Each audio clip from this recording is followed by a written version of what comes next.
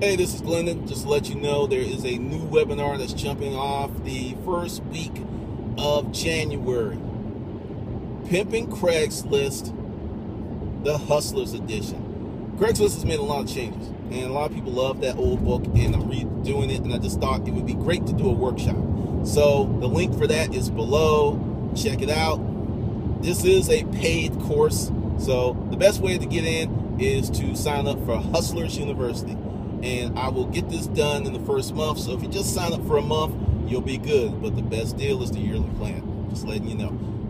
So with that, we're going to talk about putting some money in your mental bank, damn it. Are you broke? Is your mental bank on NSF? Could be. That could be the reason that you're not happy.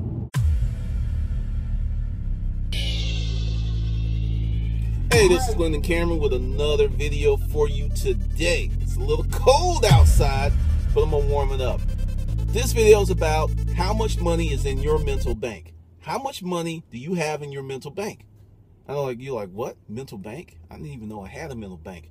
And if you didn't even know you had a mental bank, that's really a problem. Really. It is a serious, serious problem. Now, this is a different concept. This is the parallel on the opposite side. Call it the back end, call it the reverse side of the mirror of my poverty mindset video. This is about your wealth mindset. And when I say wealth, I'm not talking about money. There are certain things you need to do, certain currency that needs to be deposited into your mental bank before you can realize cash, money, coin, ducats, you know, a little change in your pocket. And one of those things is gratitude. There are many people who are miserable, unhappy, have no gratitude in their life, and they wonder why they are fiscally poor. You must understand, cash money is a byproduct of a larger process. Usually a goal that is bigger than just earning money. You have to serve people. But not to get too far off the topic of your mental bank. And like I said, many people don't even know that they have a mental bank. And that bad boy is empty, or worse, NSF. Non-sufficient funds. You are not just broke, you're in the negative. So let me teach you how to fill that bank up. First of all, you've got to understand that you are where you are in life based on all the decisions you made. You got to take ownership of that. The minute you do that, you'll start to see changes in your life instantly. Now, on filling up your mental bank, you got to understand how your mind works. Just saying, I want to make a lot of money can make you a lot of money. But the better process, the more long-term process is, I want to help a lot of people. You do that, the money is assured to come someday. I said someday because it's not, well, you help a lot of people on Monday, you get a check on Friday. Sometimes it works that way, but in the beginning, it often does not. So if you're just starting this, get away from the immediate gratification monster. Now, the second thing is start filling up your mental bank. If you're a person that is miserable because you feel that the world has cheated you, you feel that people owe you things, you feel that, or worse, that God has forsaken you, stop that shit now. Man up, woman up, grab your nuts, pinch your nipples, do what you need to do, because you have to change your thought process. Now, the currency that I want you to put in your mental bank, as I referenced early, is gratitude. Won't just throw some gratitude in there. In this video, as an exercise, find 10 things today, not tomorrow, not tonight, not when you fucking feel like it, but today, that you are grateful for. That is currency that goes into your mental bank. When you are grateful for the things that you have, you get more things. When you're ungrateful for the things you have, you tend to lose them. So with that, find 10 things, 10, write them down and say it out loud. Go down your list and I am grateful for this, this, this, this, and this. You'll feel better. You will. Trust me on this. Okay, now the second thing on filling up your mental bank. You have to replace misery despondency with hope. And when I say hope, I'm not talking about yes, we can hope. I'm talking about hope married to a plan of action. You can hope all day long, but if you don't put any action towards that plan, it's just bullshit most of the time. I will tell you, if you do this exercise of writing down your goals with no action plan, that actually increases the chance of those things happening tenfold, 1,000-fold. So, but the thing is, it's action. It's action. Okay, it's action. You actually took the action of sitting down, writing some stuff out to create your plan. Action is the key. So you got your 10 things that you're going to write down. Now you're going to replace despondency, despair with hope. Say you're living with your mom and you can't stand that shit. Put this on your action plan. I am going to move out of my mother's house, and to coin from the commercial, and I'm going to move into a place that I want to move in. See, this is where people mess up. They'll go ahead and create a goal and just like, I want to get the fuck out of my mother's house. That can land you in jail. That can land you in a worse situation. That can land you somewhere you hate even more. Because your goal is to get out the house. Your goal is not to get your own. You have to be very, very specific with your intent to get what you want. So in the process of replacing this misery, everything that's pissing you off, making you sad, put it on a list and said, I'm releasing you. I'm releasing the misery. I'm releasing all of this stuff that is making me sad. You're letting it go. Just letting it go, letting it go. Put it on a list. You're done with it. Because when you do this exercise of release, because one of the immutable laws of nature is only one thing can occupy one space at one time. So if you've got misery in your mental bank, and that's a negative, that's NSF, that's negative. So your bank is full of misery, and there's no joy that can come in. When your bank is jacked up like that, you have a serious mental currency problem. So to replace that, you gotta clear out all that negative stuff. It's got to come out. You have to get rid of it. So release it. Put it on the list. Some of you may have 10 things. Some of you may have 20. Some of you may have 30. Some of you may have 50. Get that shit out of your mind. You want to clear your mental bank so you can put some fresh, positive currency in your bank. When you get rid of this stuff, the negative stuff, that's why I don't deal with negative people. That's why I frequently delete negative comments.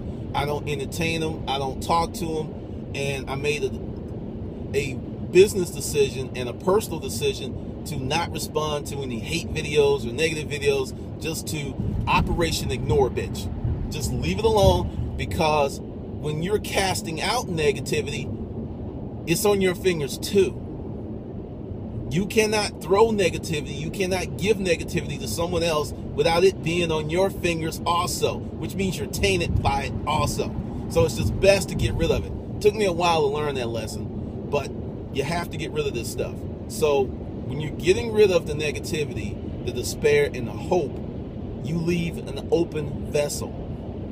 And just to really demonstrate this as simplistically as I can, you go to someone and you approach them like this. You have your hand as a fist, right? And you try to shake their hand. You can't do it. If your hand is closed, you cannot embrace someone else. When your mental bank is full, it's closed. Nothing else gets in. You can't spend the negative currency. Therefore, your life goes nowhere. So now we got 2 exercises to actually put positive currency in there and to get rid of the negative stuff, to get out of that NSF status. So the next thing you need to do is talk to yourself in the affirmative. But this is none of that, I'm a good person. It's none of that stuff. I'm a good person, but you will create an action plan, a process on becoming that person. You just can't say it, you have to do it. So you're broke, okay? How do you become unbroke? Service. creating a product, writing a book, selling something. You have to do something. Now, this is one of the sad things about having an NSF status in your mental bank.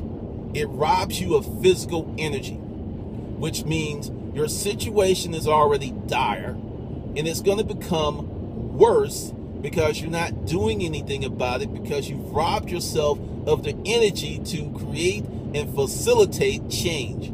That's why you have to get rid of that stuff.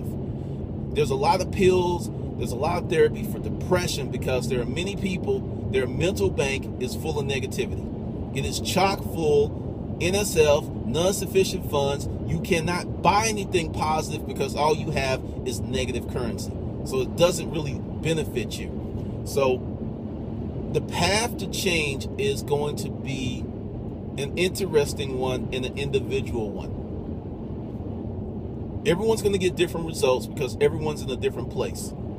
Everyone has their thought process, the things they're dealing with.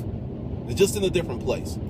So take your list and start filling up your mental bank. Now, this is another way for you to put positive currency in your mental bank. Go around your house, right? Find some shit that you really love. Take 5, 10, 15 of those things, right? Some shit you really love. Now pick one of the things that you really love and give it to somebody. It could be a friend. It could be a homeless person. Don't care.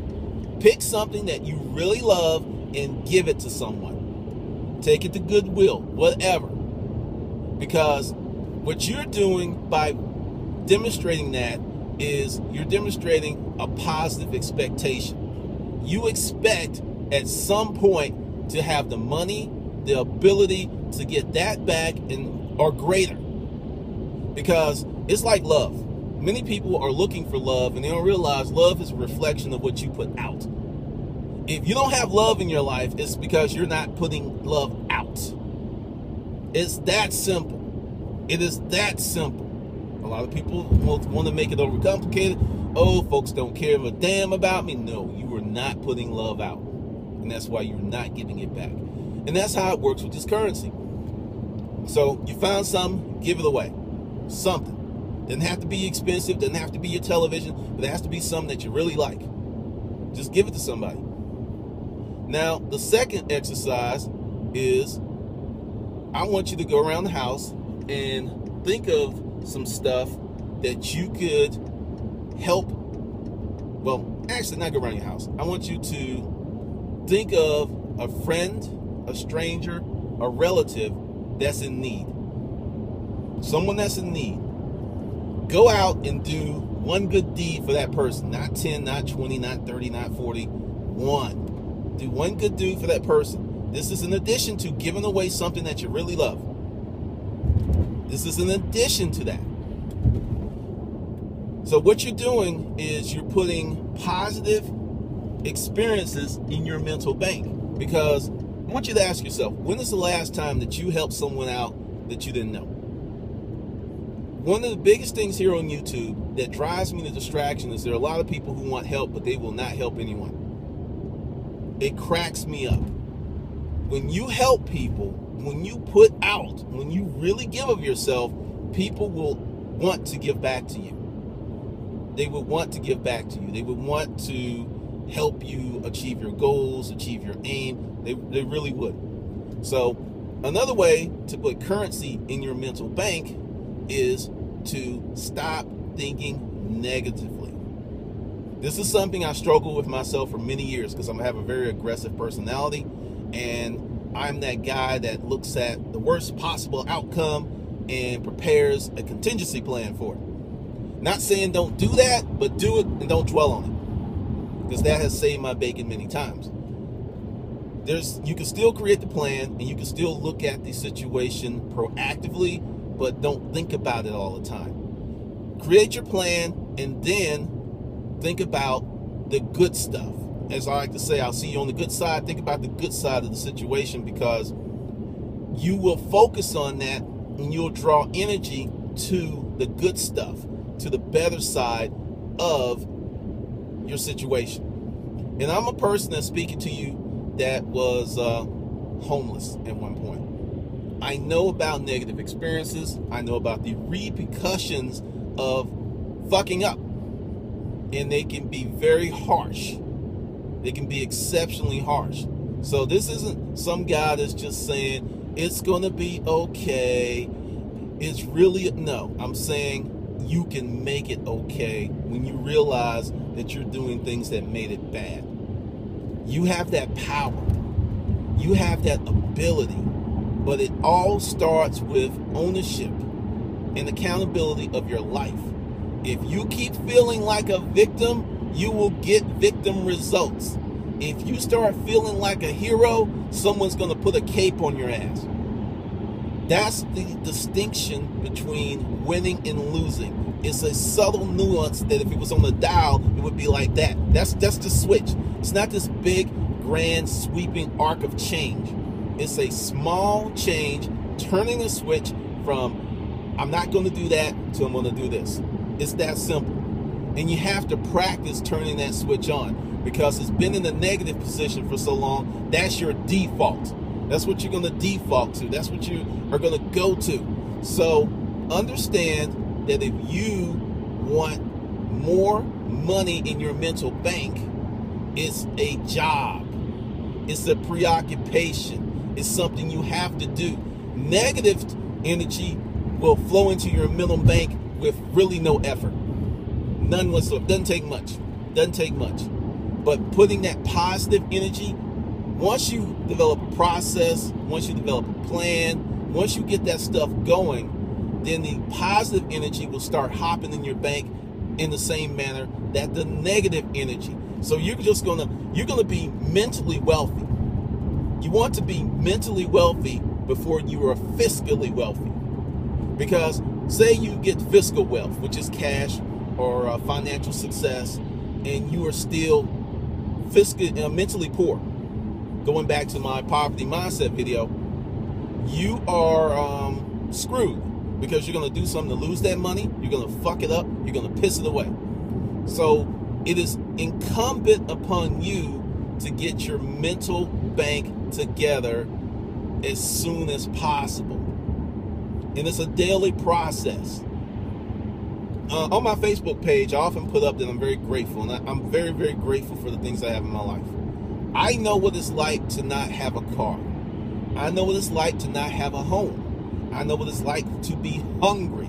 I know what it's like to look at people who said they were your friends, and when you were ass out, they're not there. I experienced all of those things in a 6-month period, just back to back to back. No job, reduction in my friends, and I don't want to hear that excuse, well, they never were your friends. Yes, they were my friends. They made a decision to no longer be my friends because my situation changed.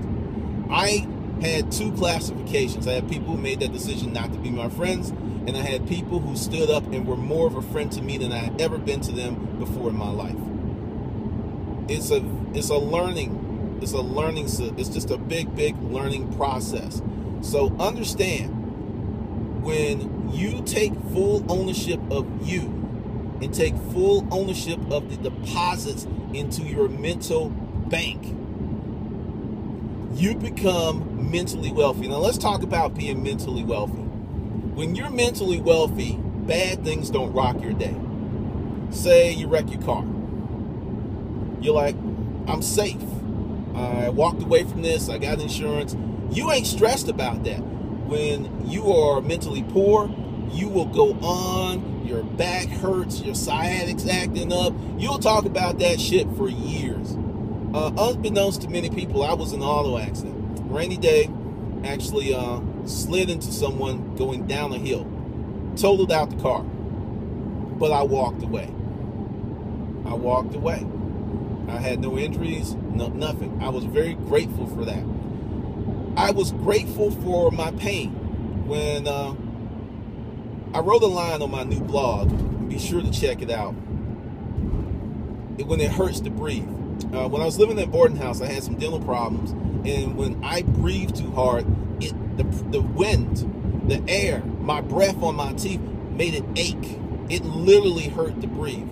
And I became thankful for that because it gave me a lot of compassion for people in pain. It gave me a ton, because when you are going through that, every moment that you exist, you're in pain. It's hell. And I'm grateful because I got past that. I got lucky. I know it's going to sound strange, but my situation fixed itself. I know it sounds strange. Just it fixed itself. I'll tell you something that a lot of people don't know. I am supposed to wear glasses, and no one has ever seen me in glasses, say in maybe 20 years. Recently, I had my eyesight tested. My eyesight is better than it was 20 years ago. Just saying. Mental bank, when it's positive. You know, I'm just saying, when you are like taking ownership of that stuff and refusing to submit. Now, I'm not going to tell you if you need glasses, don't wear. Like, I was listening to the dude on YouTube, and he said he didn't wear his glasses, and his eyesight got better, and that's why I ran into the wall off. No, don't be that person. Don't be that person. If you need your glasses, wear them. It was a long time, but I made my eyes stronger. It took years. It took years, because I hated wearing glasses. Yes, I'm vain, believe it or not. But not actually vain, really. That shit, when it's on your nose, it drove me crazy. Did not wear them in school. Refused. So when you own your mental bank, when it is on full, when the dividends are making dividends with the dividends, things don't rock you. And it gives you resolve, and it gives you energy to deal with adversity. Because see, that's the thing. Adversity is coming. I don't care who you are. You're going to have something that we would deem as adverse. You're going to have trials, tribulations, things that go wrong, things that upset you, things that create drama in your life. These things are going to happen. But how you relate to those things is what's going to predicate the outcome. It's going to be based on that. How you relate to that stuff. Because if you relate to it with a mental bank that's in the negative, you're gonna go at it negatively. You're gonna go at it extremely negative, because that's your default. But if you have a full mental bank, full of ducats, positive ducats, you know, you got some euros up in there, you got all kinds of stuff going on. It gives you the resolve to deal with that adversity from a stronger posture. See, I'm not the guy that's going to say, oh, there will be no adversity. What I'm going to say is you will be able to deal with it, and you'll be stronger. You'll have more resistance. You will be more resolved and absolute to create solutions versus being led by your emotions and being just like, I'm screwed. Never say I'm screwed. Never say I'm done. Don't say those words. Say, well, you know, I don't know how to figure this problem out yet, but I will. Give yourself the option and the time to get to a place where you can figure it out. Don't give up. That's what a lot of people do. They give up because it's easy. Being your own personal hero is not easy, but it's worth it. It is totally worth it. So, more things that you can do to put more currency into your mental bank. Take a trip. Take a trip. I know it's like, what? Take a trip. And when you're at the bar or when you're at the restaurant, I want you to look around and spy the most unfortunate looking person you can think of. Yeah, I'm actually going to say that. Someone that you think is ugly. Yep, I said that. Find that person, or find someone who looks a little shabby, or find someone that looks like life is kicking them in the ass. It's very easy. And go up to them and say, hey, you don't know me, but strange thing. There's this guy on YouTube. I want you to say it just like this. And he said, I should find someone that I think needs a little pick-me-up. So I am going to pay for your drinks. I'm going to pay for your dinner. And I'm out. Just do that. Whenever I do that, people act like they won the freaking lottery. I'm telling you, it's a little thing. So, and I said take a trip because part of your mental deficiencies is your environment. And sometimes you need to get out of your environment so you can reflect a little bit better on it. Makes a huge difference. So, just go out and do stuff for people. Just do stuff for people.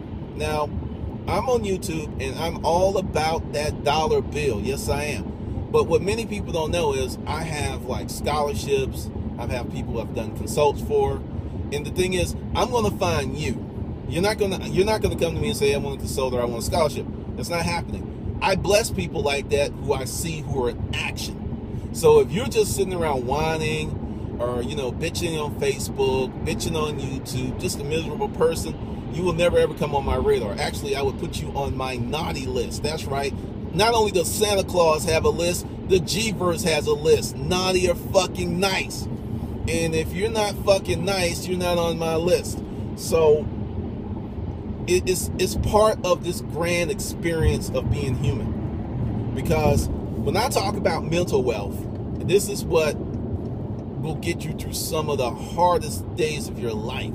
Because I think that some people, and this is just me making assumptions, making very grand, sweeping assumptions. When I worked in the hospital, I saw a lot of terminally ill people. I saw people with cancer who smiled every day.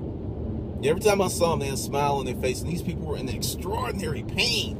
And they were able to smile, and it made me feel ashamed of myself because I was bitching about some shit that was very trivial. And I remember this lady came in. Her name was Susan, beautiful red-haired girl. She had breast cancer. And she came in, and we were just talking. And as she left, she stumbled because the cancer had spread to her legs. She was terminal. And I helped her up and everything. And she looked at me and she gave me this big-ass smile. And, that smile changed me. It changed me forever because if someone could smile going through that, and she did pass on about 2 months later, if someone could smile in that amount of pain, that amount of hurt, that amount of uncertainty, she was a mother, she had small children, and she could smile through that shit, I don't have any problems. That's how I look at it. That's how I compare and contrast my life. It's like, you don't have that. You don't have high blood pressure. You don't have diabetes. You don't have you really don't have any health issues, anymore. Health is one of the most valuable assets you could have. Many people are like, oh, yeah, I'm having you get sick, get really sick, and you'll know what I'm talking about. So understand, for your mental bank to be really, really full, you got to make consistent deposits. I don't care if it's a quarter. I don't care if it's a nickel. In the final tally, it all adds up by putting in those mental deposits. That's how you become mentally wealthy. It's a process, and it's a never-ending process. There's no such thing as done. There's no such thing as complete. There's no such thing as you've passed this test, Mr. So-and-so or Mrs. So-and-so. It's not like that. It's an ongoing concern.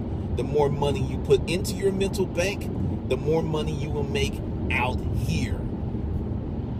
So you need to be stuffing that bad boy as fast as you can with nickels, coins, whatever you can put, whatever good deed. Now, since we're talking about life and we're talking about putting stuff out in the universe, let's talk about karma.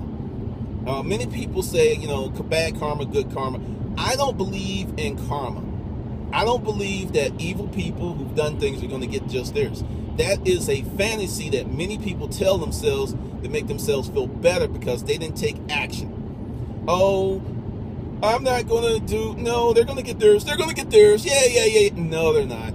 Universe doesn't work like that. Universe does not give a shit if you're evil. It does not give a damn if you're mean. It doesn't give a damn if you're good. It doesn't. It's energy. And what I'm saying is, if you put out a lot of energy that's deemed positive, you fill your mental bank because it's not reductive. Negative energy is reductive. You put negative energy out, you reduce your energy. You put positive energy out, you build your energy. See, it's like a step-up converter. If you ever taken electronics, like you ever look at these things on power lines, these transformers, the currency has to come to your house at a certain rate. And these transformers keep the current consistent. So when it comes to your house, there's this big block that's on all of your electronic devices. There's a block that's it steps the current down. So when you are doing good stuff and you run it through your mental bank, you're getting more dividends because you're stepping it up. Negative energy is reductive. Positive energy builds. It adds to it. See, the thing is, you think that when you put some stuff out that's coming back to you, what you're missing is when you create that positive action, you get your dividends immediately. I'm being quiet so you can reflect on that. You get your benefits immediately. Immediately. So knowing that, knowing what you do, and this is one of the reasons when I was in the storage auction business, we gave so much stuff away. We gave a ton of stuff away. I'm talking bedroom sets. I'm talking, and my partner was a very altruistic type person. She actually had foster kids in her house at one point. She was that kind of person. So we were both of the giving nature, because that creates that positive energy. And where a lot of people who are givers that give and set up charities, they're doing a lot of stuff right, and what they're doing wrong is they don't have the business sense that's married to it. Because on this system, in the United States of America, the world, whatever you want to call it, it's a system. You can't just do one thing. You got to do a lot of stuff. So you can be a good person and you can give a lot of stuff away, but you got to understand how the system works. That's one of the reasons charity struggles so much, because there's this anathema that, you know, if you're doing business or making money, there's something wrong with it. There's nothing wrong with making money. There's something wrong with stealing from people. There's something wrong with murdering people. There's something wrong with larceny. Yeah, that's wrong. But there's nothing wrong with making money. And a lot of people have that mindset that if they're making money, or they're making too much money, or to quote that thing that a camel could get through the eye of a needle quicker than a richer man. You know, I've reflected on that, and I've looked at that, and it goes back to indoctrination that money's evil. Money is a tool only. Money is not evil. It's not even close to evil.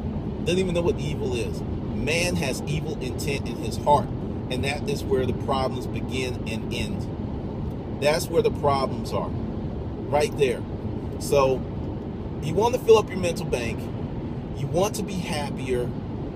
Take actions on a consistent basis to keep your mental bank flush, to actually create a better life for yourself. Because once you get your mental wealth together, your mental currency flowing and building and earning interest and earning dividends, you will have an immediately better life.